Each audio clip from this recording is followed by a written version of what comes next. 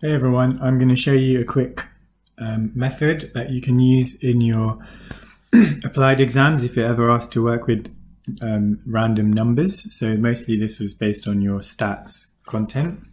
So this is a copy of your formula book that you are given during each exam.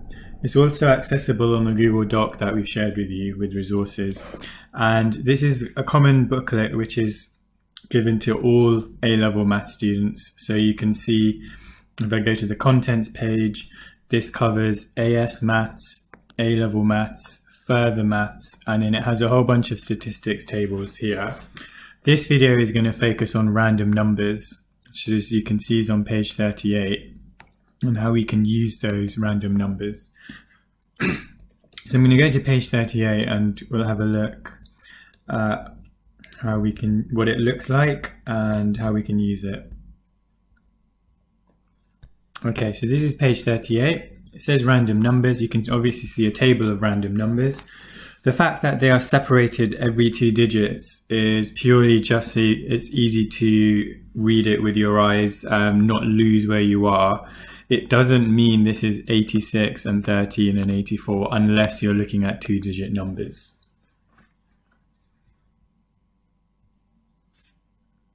So an example of a question might be, use the random number tables in the formula book, starting with the second row, which is here, with the 6, and list the first three-digit numbers between 100 and 500. So you want 3 numbers. Each of them are 3 digits.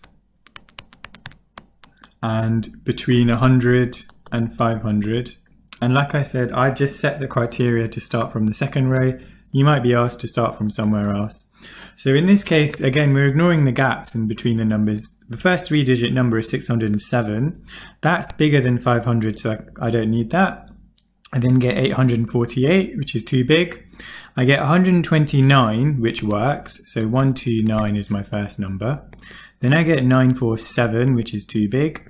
094 is just 94, so you don't really need to write the 0, but the 0 digit counts.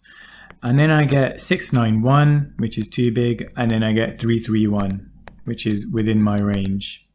So these are the 3 numbers. They are each 3 digits, and they're between 100 and 500, and they're randomly being generated using this table here. So that's how you use the random number table. It's fairly straightforward, but you just need to know how to, what it looks like and where to find it, and depending on the criteria, how to use it. Okay, I hope that was useful. Smash that like button, hit subscribe, check out my Patreon. I'll see you next time.